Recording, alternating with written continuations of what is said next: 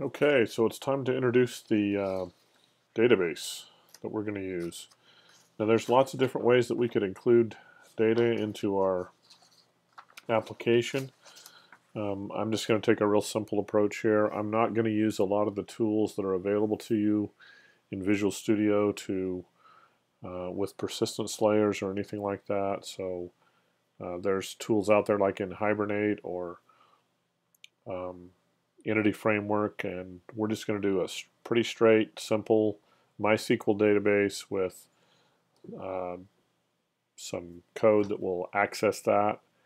The point of this exercise and this tutorial is to teach you about REST. It's not to get into how the data is stored in the database. So we can save that for another time, and you may have different ways of doing it. And that's one of the beauties of REST is once that we identify the interface and the resources that we're going to use, what happens, how we store those, and changing how we store those is easy because the interface still stays the same. So let's go ahead and get started. We're going to start by adding a reference here to MySQL. So I've already installed the MySQL database for Windows, and I've also installed, let me just show you what I have here. So there is I'm going to bring up this MySQL installer, and it will show you what I have installed. You'll want to get both of these packages installed. So you'll need MySQL Server, you'll need the SQL Workbench, which is a tool I'll show you here in just a minute, and then the connector.net is a set of libraries that allows you to talk to that database. All right, so let's just introduce the database real quick. We'll run the MySQL Workbench.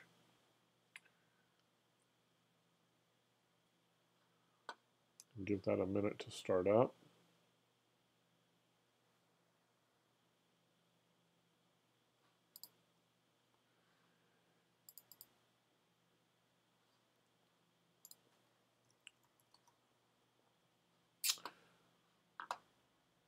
All right, so I'm going to show you the database structure that we're going to use. It maps pretty closely to the objects that we've created so far, the model. And that's this table personnel, this table.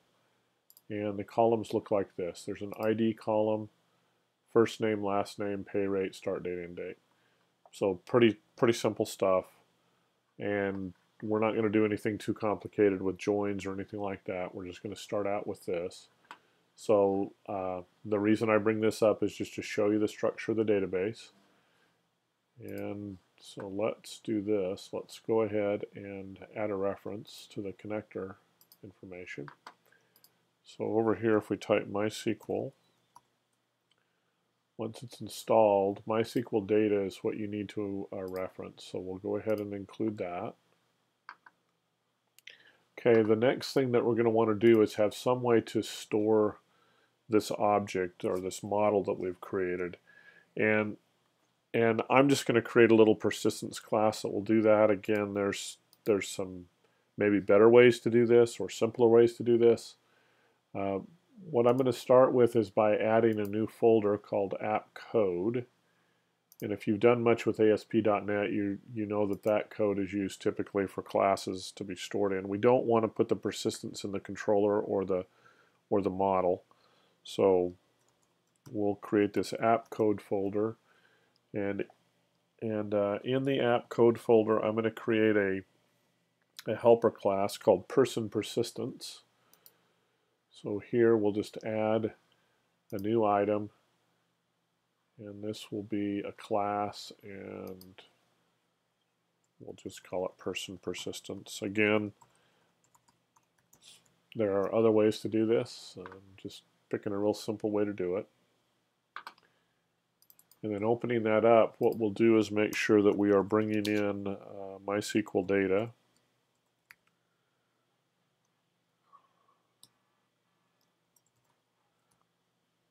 So we've got that. Now we write some code, and this is going to be a little bit lengthy for me to walk through, but hopefully it's useful to you, maybe a bit of a review and how to use MySQL if you haven't used it before. By the way, the reason I'm using MySQL and not SQL Server or some other product like that is I'm going to be repeating these tutorials in other languages and on other operating systems. So I want to just be able to use a database that works across all of those, and MySQL fits the bill for that.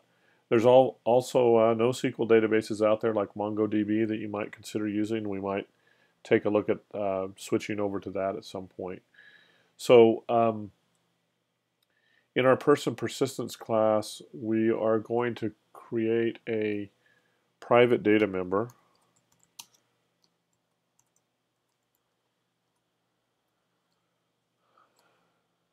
Let's see. Data dot. We're going to bring in our client. And what we're really looking for here is a connection. We want to just have one connection that the whole class uses. So MySQL connection will fit the bill for that. Right, so we've got that. Let's see. Okay, so that resolved. Okay. And then we'll create a constructor, right? So what the constructor will do is create a connection to our database. So that'll be pretty nice. We won't have to continually mess around with trying to get a database connection. It'll all be done for us whenever we get an instance of this class. Now there's some downsides to that as well. One of them being that exactly that you're connecting to the database upon instantiating an object, and the user of that class may not know that. So what I'm doing right now is just setting up my connection string that I'm going to use. And if we were doing a remote server, the IP address would be different than this because we're on localhost. It just resolves to 127.0.0.1, and then the UID or the user ID. I had an account that I set up on the database called developer user. I gave it privileges to that database that we looked at. And I'm going to show you the password to that. You normally don't want to store the passwords this way, but just for the sake of learning, we will do it this way. And that's the connection string that we're going to use. And then what we will do is do a try catch. So I always like to put all the code in here first before I do anything. We're going to catch a MySQL data MySQL client my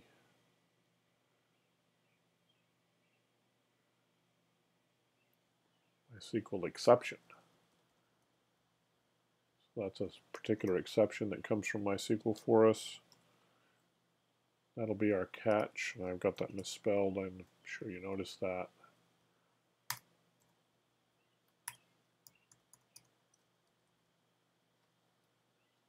All right, and then the try, what we'll do is we'll set our private data member to a new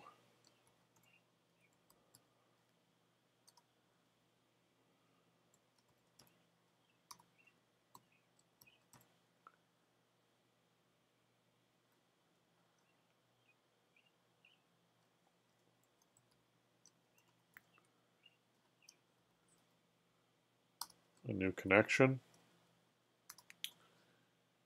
and we will say that the connection string on that class is my connection string.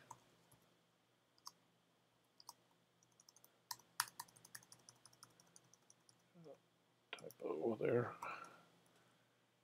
and then we'll open it.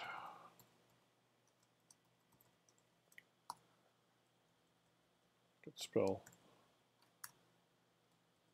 Okay, so that gets our database open and ready to use.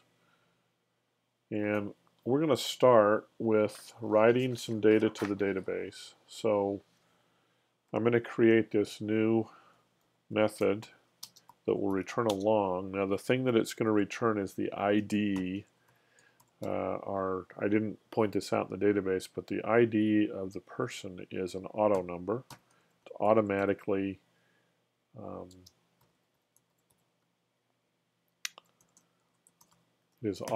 generated by the database, so we don't have to worry about that. But we want to know it usually, and so this will actually do that for us.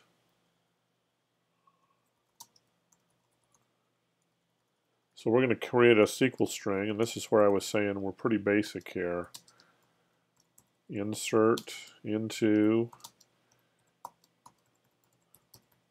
table personnel the fields we want to insert, which are going to be first name, last name, pay rate, start date, end date. The values will be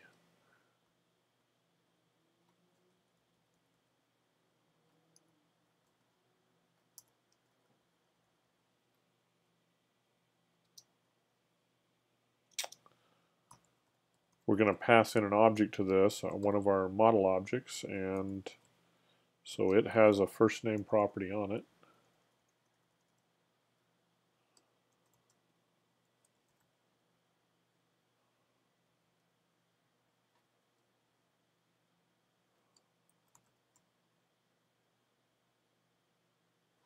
Oops, up here we got person persistence. We want this to be person persistence.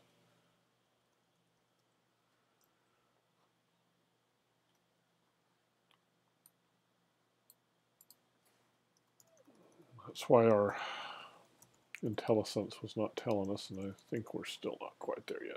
Hold on one moment. Doesn't know about person, so we can fix that.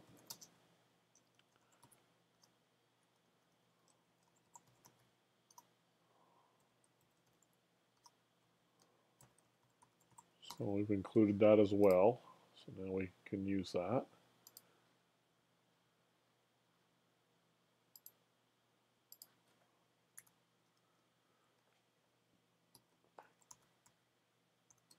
It'll resolve here in just a minute. So single quotes around these. The syntax can get a little bit tricky here, so be very careful.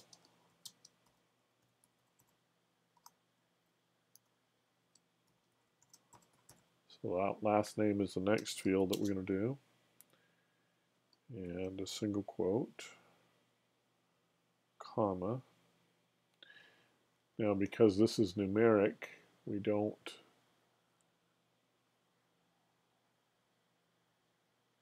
need to enclose this in quotes.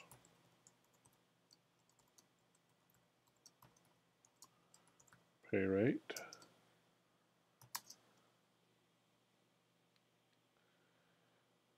All right, now we got to do some formatting on some dates here. So MySQL handles dates a little bit differently than you might be used to in Access or SQL Server. So we are going to go ahead and put those in. Those end up in single quotes. So person to save, start date, toString. And when you do a toString, you can format, which is what we're going to do. So y dash mm for the month dash dd, and we are going to carry along the time component, even though we're probably not using that too much. And that's how you do the whole getting the format of the date correct so that MySQL is happy with it. And I'm going to copy that because that's a lot of stuff to have to retype. So we'll grab all of that. Same thing but end date, right? So we'll grab that.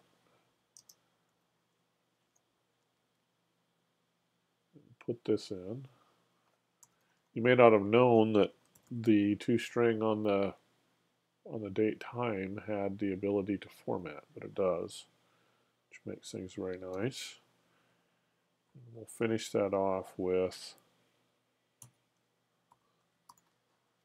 all right, hopefully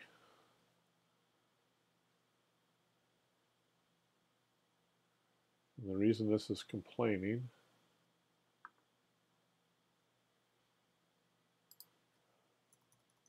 still because of this. Okay, so that fixed that reference. All right, so there's our big string to actually add something to the database. I know this is going a little long, but we'll have data being saved shortly. So MySQL.data, MySQL client. The command that we're going to use, MySQL command right here, is going to be a command which is equal to a new MySQL command passing SQL string and the connection, both of which we've already set up. And then we will just tell it to go ahead and execute non-query, sorry. That says that we don't expect a result. However, the command object, once it has executed, will contain the auto number ID field, which we want. So that is under the property last inserted ID, and then we will return the ID. Now we're probably going to want to put a try catch in here at some point and return a -1 or a 0 or something like that. So hopefully, my typing today is pretty bad, but hopefully that is, it's just a few lines of code. I know it took quite a while to type. Okay, so that's our persistence.